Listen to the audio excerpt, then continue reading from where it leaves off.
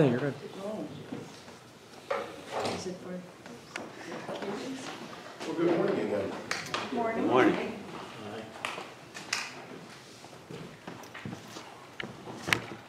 I'm going to share this morning. Goes back a ways. You know, when people talk about the plan of God and talk about how churches should function, and they talk about, you know, you hear manipulation, you hear business plan, you hear, you know, CEO pastors, and I want you to understand something. What we're going to talk about today started with Jesus and his disciples. That what I'm sharing was how the very first church ran itself. That this model is it's like 2,000 years old. That we're going back to the roots of the roots of the roots to understand how God's heart was communicated through people. So when you think about these verses that we're sharing and the points that I'm making, think about the fact that this was Peter, Paul, Timothy, John, the boys, the Mary Marthas of the world, sitting around breaking bread. Living this. Turn with me to 1 Peter chapter 4. Is it Peter? 1 Peter chapter 4. We're going to start in verse 7.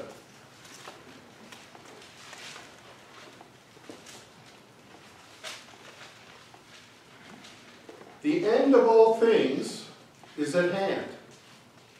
Therefore, be self-controlled, sober-minded, for the sake of your prayers.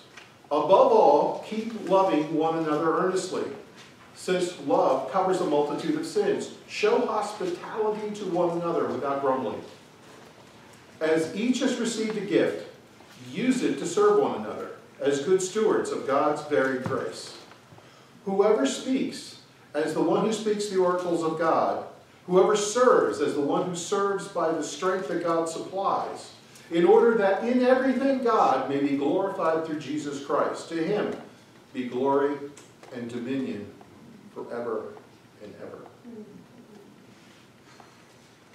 Live with the end in mind.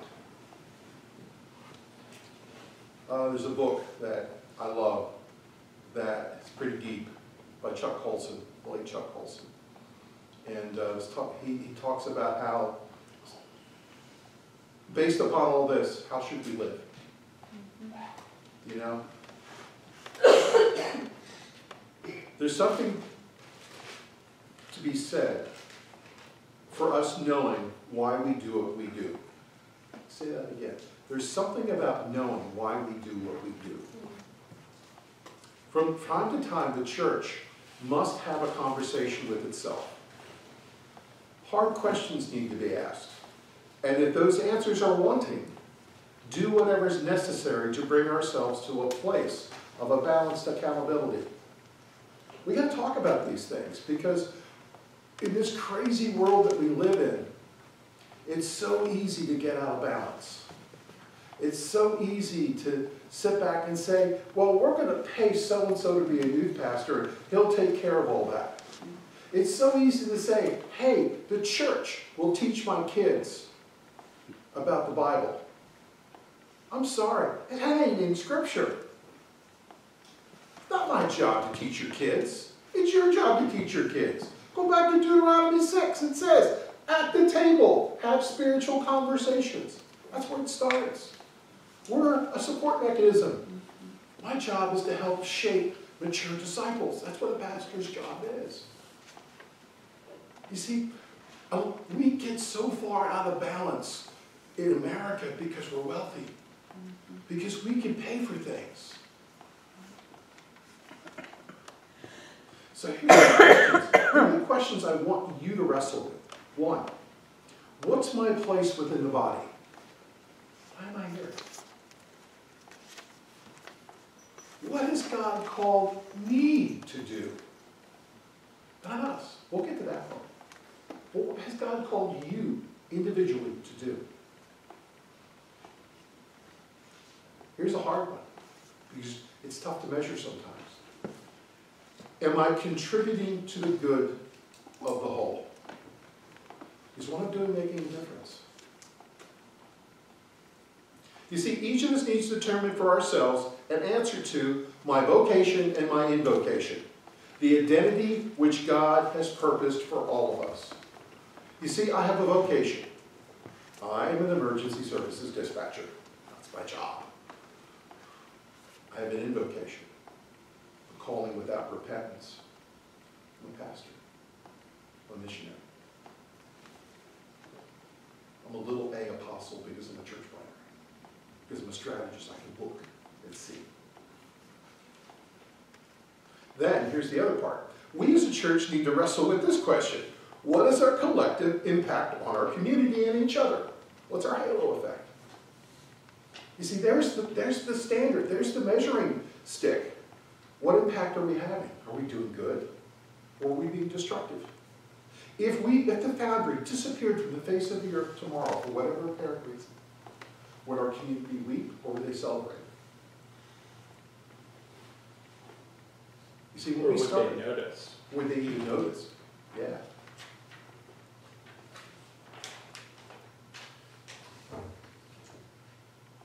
Here's a quote for you from Dr. Love. It's not enough to have lived. We should be determined to live for something. May I suggest that it be creating joy for others, sharing what we have for the betterment of personkind, bringing hope to the lost and love to the lonely. Leo Grishetta, late Leo, Dr. Love from PBS from the 1980s.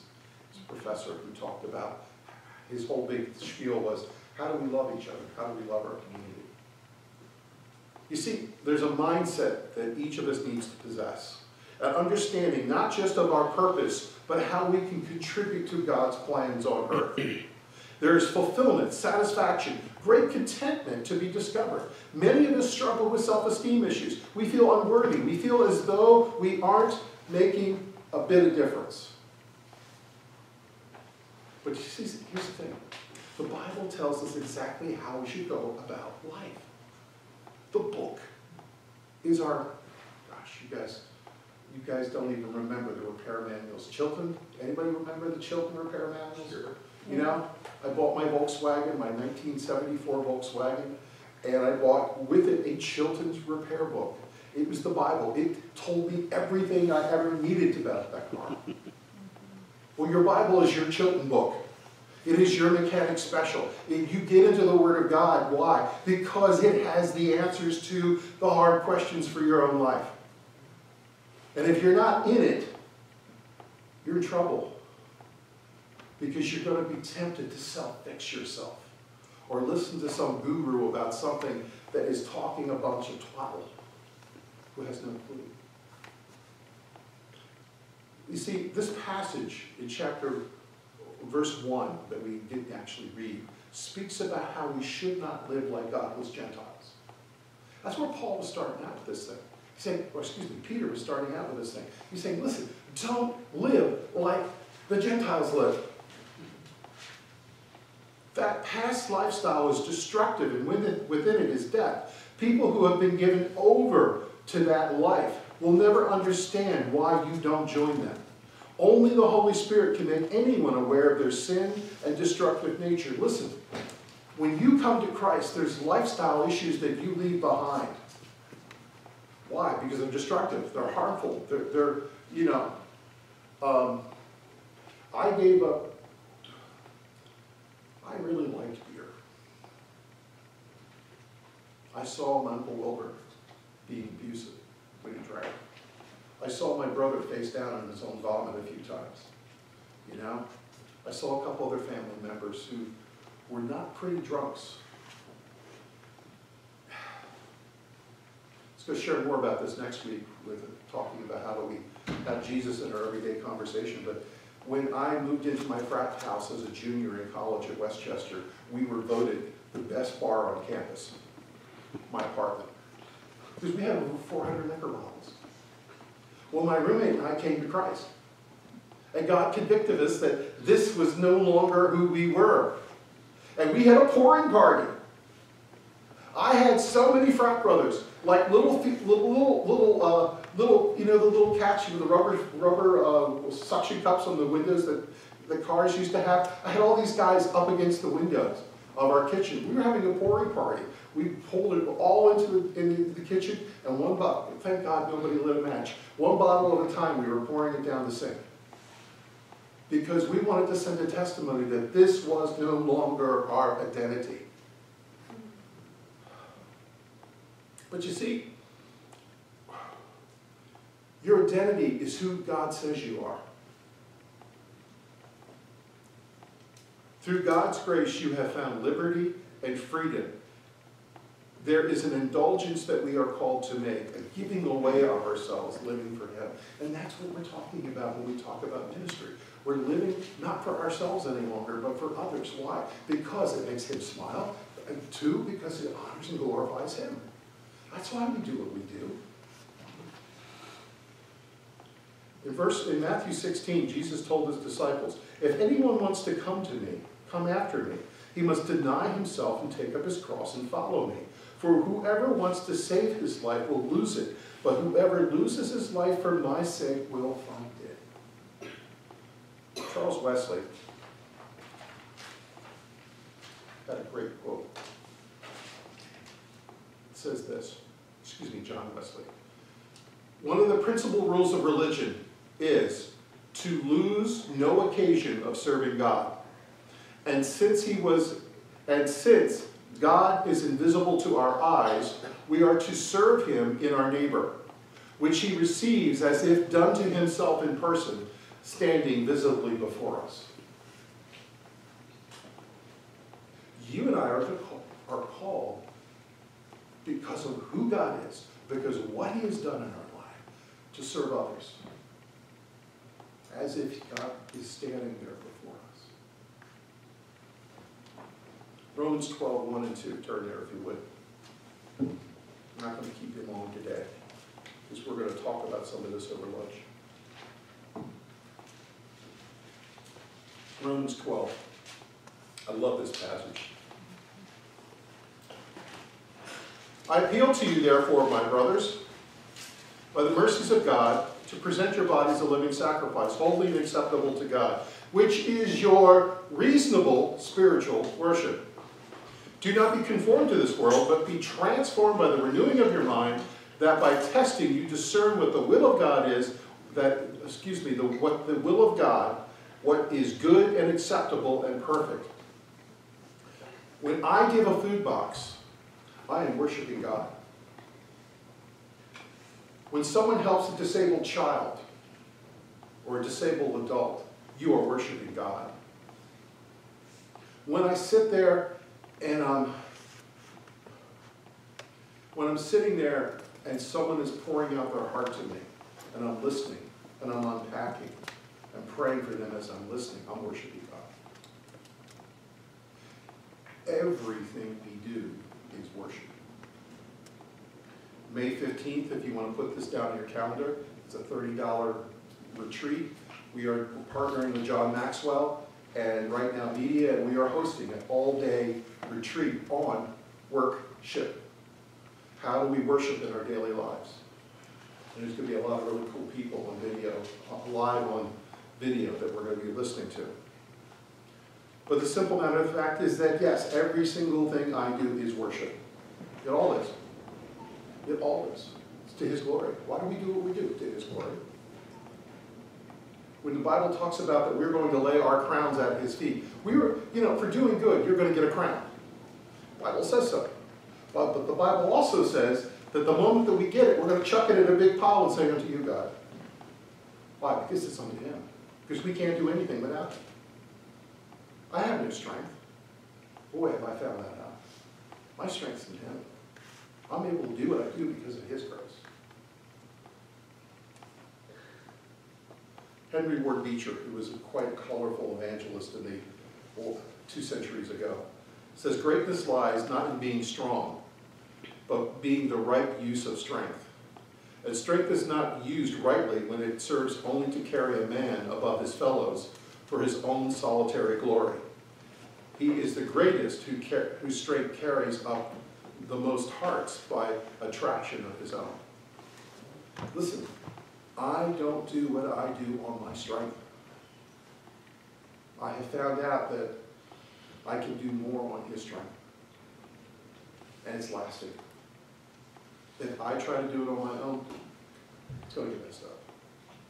But if I'm following his hand, if I'm using his gifts, I'm speaking his truth, I'm serving people the way he wants to be served, he will bless. In Galatians 5, 13 through 15, it says, "For you were called to freedom, brothers. Not only use your freedom as an opportunity for the flesh. Do not use your freedom for an opportunity for the flesh. But through love, serve one another.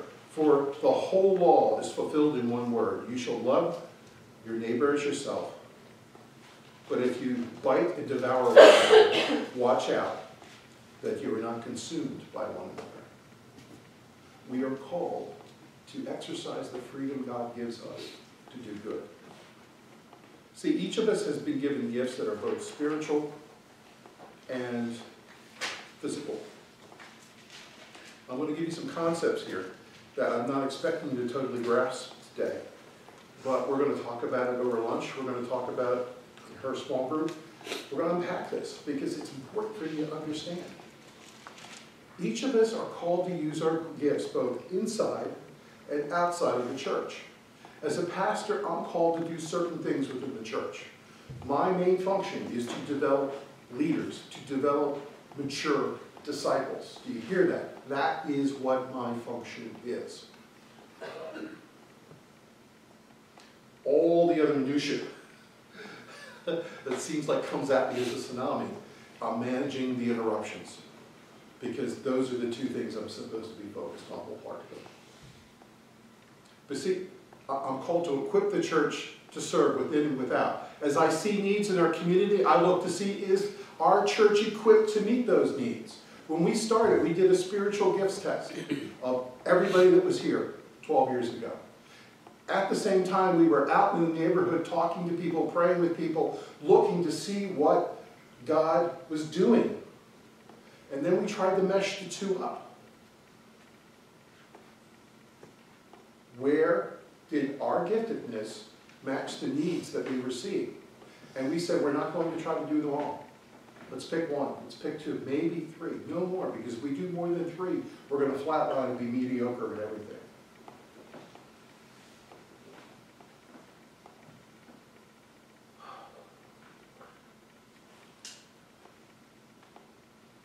What are the best opportunities for us as church members to thrive and have the greatest impact?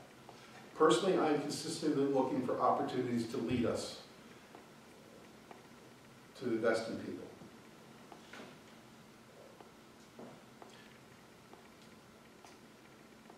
Acts 1:8, I take really seriously. It's led me into some interesting things. Because you see, we have an inside game, and we have an outside game. As a body of Christ. But so you have gifts and abilities and talents that you are called by God to function within this body. But you also have talents and gifts and responsibilities to function outside this body. It led Joy and I in 1979 because we were basically youth pastors. We had a group of 12 kids, and we asked them, what would you like to do in order to win your friends to Christ? Categorically, all of them. Can we do a magazine? We were dumbfounded. First, we were both working in publishing. Okay? I managed titles for Cox Communications. It led us to start a magazine called Jam. And we eventually were printing 6,000 a month. These kids had a vision to reach out to kids all over the country. We had kids who were consistently sending in materials to be published. We were in 38 states, all of Canada, Guam, and Japan, where we were just being distributed. That's what God called us to do. When I was, as a pastor, when I was hearing kids coming in the door saying, all I have in my fridge at home is a bag of strawberries and a bag of shrimp. I'm hungry. We started with peanut butter and jelly sandwiches and chicken noodle soup at youth group. That led us to partner with Gary Johnson down at Amazing Grace Ministries, which led me to partner with somebody else, which led me to partner with somebody else. And today, we have been named by Feed America as one of the healthy pantries in Delaware County. God led me.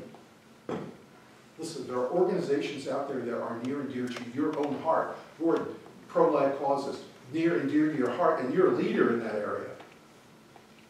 He's a model for all of us. Crispy, you're involved in filmmaking.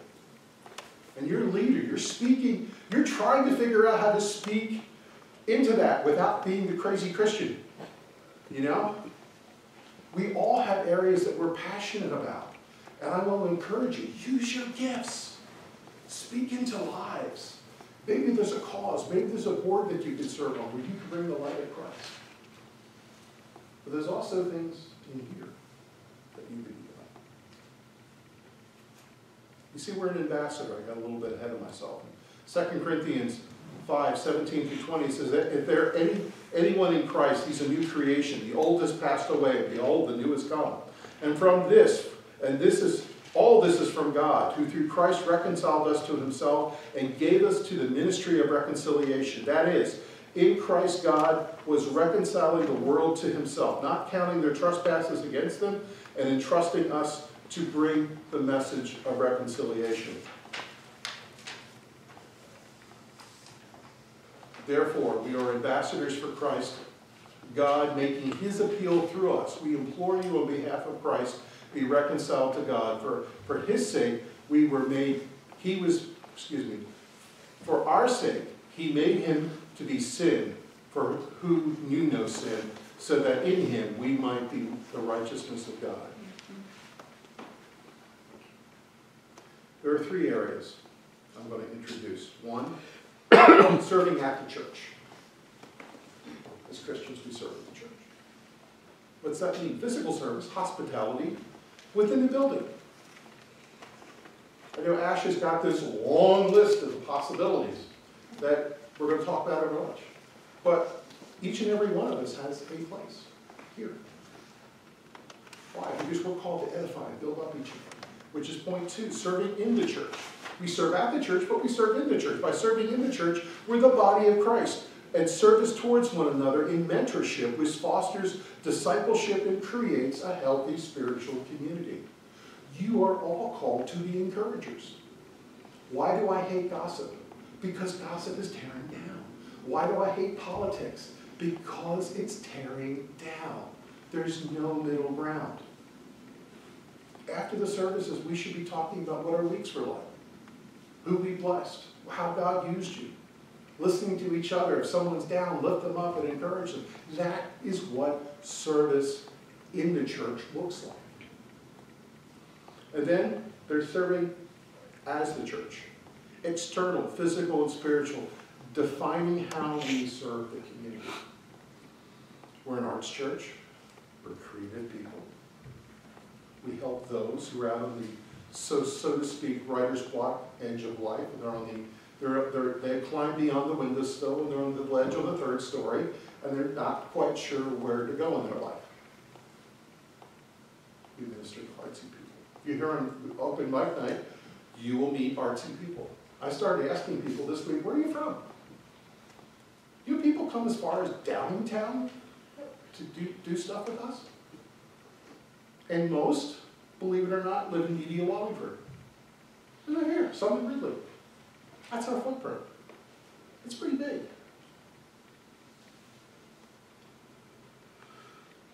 We serve food. This past 2 semesters, we fed 520 college students. Do you hear that? Do you know how many college students there are at Widener? 3,000. We fed, what's that? My math people. About a sixth.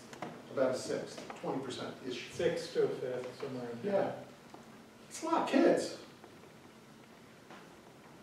But you know, we also fed, well, we actually did backpacks for 120 kids, 130 kids. We feed about 100 of them a week, on a good week. Those families are now starting to come. We started over at Kinder Park. We gave some food baskets to a women's outing, and a family showed up 2 weeks ago and have been coming regularly now. We're meeting needs in the area of food. AA meetings, you know, they're not our AA meetings. We host them. We partner with them. And we had one group that got so big, the leaders came and said, hey, could we do a Saturday meeting? It's a little smaller, a little more personal. Sure. Both of those meetings are impacting 40 to 60 people a week when you look at the impact that those folks are doing. Scouts. We are not only hosting our own troop, all of our own neighborhood kids and kids from Chester, but we are now hosting regional groups that meet here, say, once a month, once a quarter. We're having influence. We're doing good. And the question is, where do you fit in? What's God called you to do? Maybe there's something we're not doing that you think we should be doing. Well, let's talk about it. Maybe the things that you want to do but don't have the courage to do, we just need a little support from us to take a step of faith. One of my favorite people who's a believer in Christ is Scott Hamilton. Do you know who Scott Hamilton is? Ice skater? Yep. Okay. Olympic skater? He has gone through 3 battles with cancer. Brain tumors. Brain tumors, yeah. Well, he said this quote, and this quote really astonished me. It said, focus on building up others, and your own sense of self-worth will improve. Some call this random acts of human kindness, but the truth is, acting unselfishly is not a random act at all. Instead, it is a conscious, concerted effort to make the world better by making someone else's life better. Bonus, you'll be happier by doing it. Paul said, I have great contentment in whatever state I'm in. My desire this year is you find that state. State of contentment. State of purpose. You're in a mission from Blues Brothers. Greatest line ever. We're on a mission from God. Amen. You know? We are. We are. So let's find the journey together. Father, just have your way with us this morning. Over lunch, can we unpack some things in a small group where we just unite and fellowship and talk and encourage one another on this journey? Again, Father, just have your way. Lead, guide. May we make you smile with the decisions that we make. We love you in Christ's name. Amen. Amen.